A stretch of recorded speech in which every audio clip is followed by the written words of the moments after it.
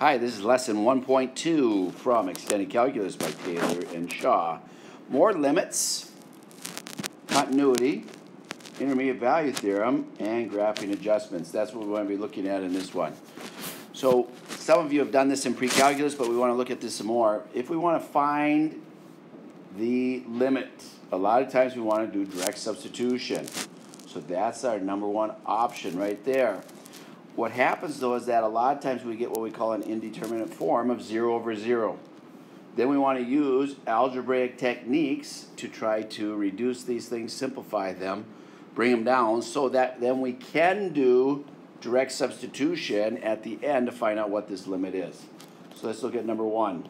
With number 1, if you notice straight away, I can cancel off this x.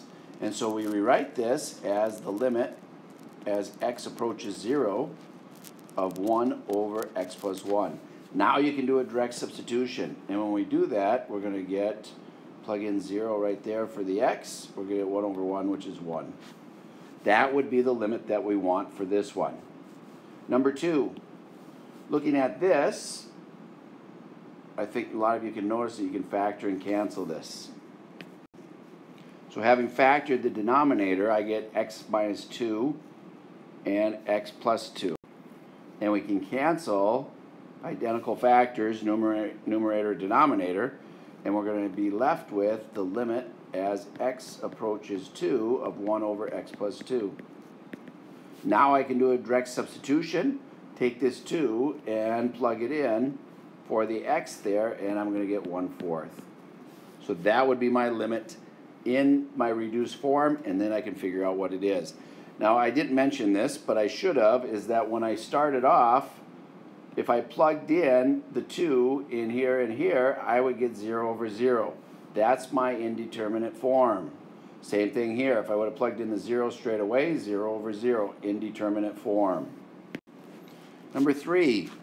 With number 3, we see in the numerator that we have a difference of cubes. If you remember how to factor a difference of cubes, you would know that you would take the sign, plus and minus, would be the same as for this first factor, and then you get x squared minus the the product of the two basic factors of the two, and then we get the last term, which would be a 1.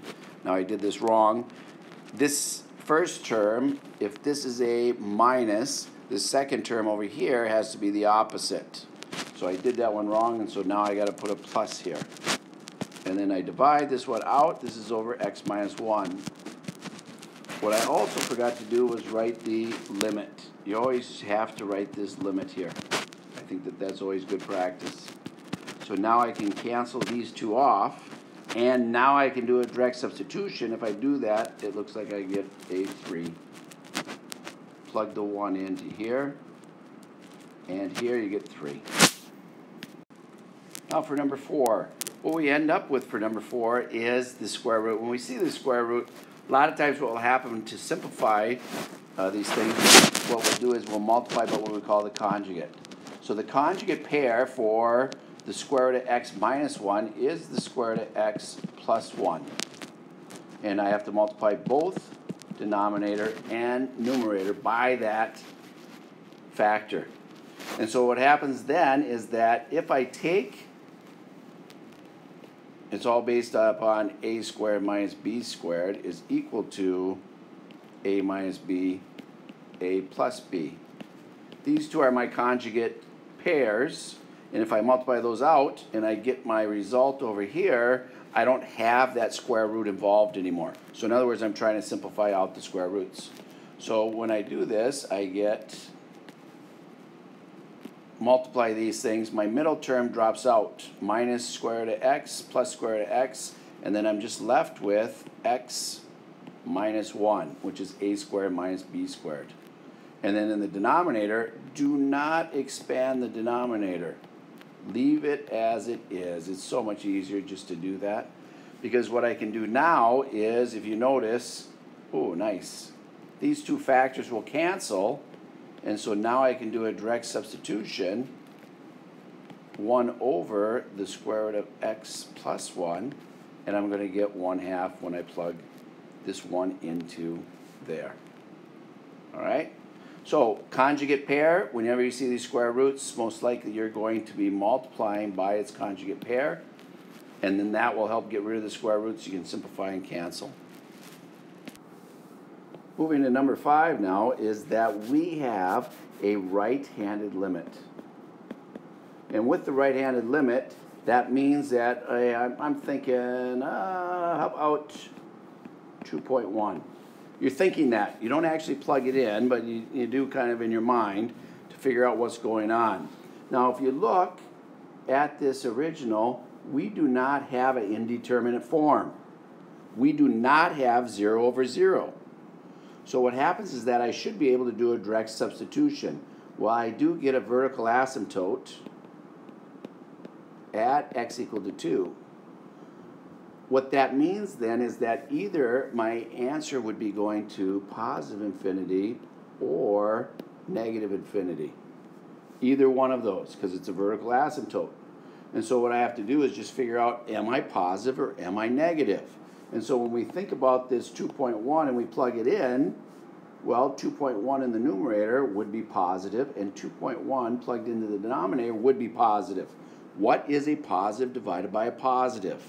Well, obviously it is a positive. That's all you need to know.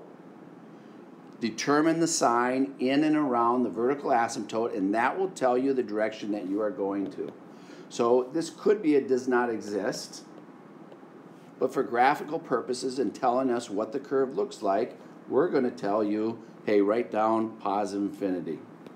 If you wrote down this, you'd probably be okay too. Multiple choice tests, I would say most often you're going to be seeing the positive infinity because we want to know what the graph is doing.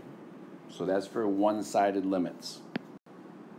Number 6, we need to discuss the continuity of f of x. Now what happens with this is that when I plug in 3, this is going to be my point that I need to really look at and identify if I have a problem or not.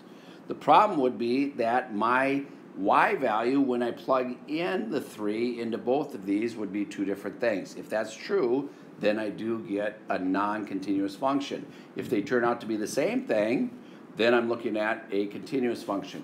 But first of all, we do have a problem with this top function, so let's factor this one. So this would be x minus 3, x plus 1. And when we do that, we notice that we have a factor that can cancel. So this numerator is going to behave like x plus 1 everywhere except for at x equal to 3. And at that point, we'll have a whole. So the question is does this x plus 1, when I take 3 and plug it in, does that match up with the y value over here on this other piece of the function? And the answer obviously is no. So what we have is the limit as x approaches 3 of f of x is going to be 4.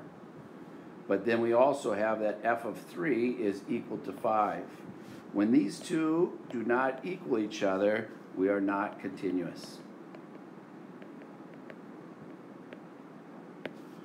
And so what do we have here? Well, since the limit exists, I'm going to have a whole. And if we have a whole, then we know that we have a removable discontinuity. We can also look at the graph. Here's our graph right here. X plus 1 is graphed in blue, and then the point 5 is graphed in red.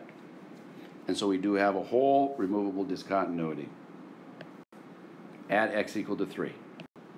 So number 7 now really accentuates the point that when I plug in the 2 into this top piece and when I plug in the 2 into this bottom piece, I have to have the same y value.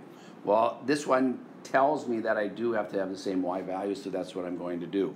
So you plug in x equal to 2 into both of these functions. And so I do this, and I plug in x equal to 2 into the other function. And what do I do with those two? To be continuous, they have to be the same value. So I set them equal to each other and solve. So what did this do for us? Well, if I have the x minus 3 function, then it's going to go all the way up to 2 and include 2. So I'm going to have that point right there, which would be 2, negative 1. Well, what's going to happen then is that this parabola that I have up here with an a value of -13, that means that it would probably start way, way down there. It's going to come up here. Now it's going to hit there, and then it's going to go up like that. And so then what I did was I hooked the two functions up at this point to -1 by making the a value work for when I plugged in x equal to 2 into both functions. Okay, example number 8. We have number 8 here. Here's the graph. We want to look at two things. One says the limit as x approaches 1, and then the other one is x approaches 2. What happens to these two graphs? Well, as x approaches 1, what happens there is that we have a vertical asymptote. And I do have this example in the separate video for TI Inspire, so you might want to look at that, how to use your calculator and a table of values. But here I'm going to have a vertical asymptote, so when I do the limit for this one, I'm going to be going to positive infinity in one direction and then negative infinity in the other direction. And so what happens is that my limit does not exist. They're not the same infinity, so we just say DNE. Does not exist. Now if I look at what happens when we go to 2 here, I do get a value. And what that value is, if you use your chart and then this other video on the calculator, you can see how we can go ahead and find that using that calculator. I can't do it in this program, so that's where I'm at. But you will find out that that would be a 1/3. Also, so you would find out that that would be a hole in the graph. Although it doesn't appear on the graph, you would have to do some analysis of your factoring and canceling to make sure that you did figure out what that did. So this limit here is does not exist. And then this limit here would be 1/3.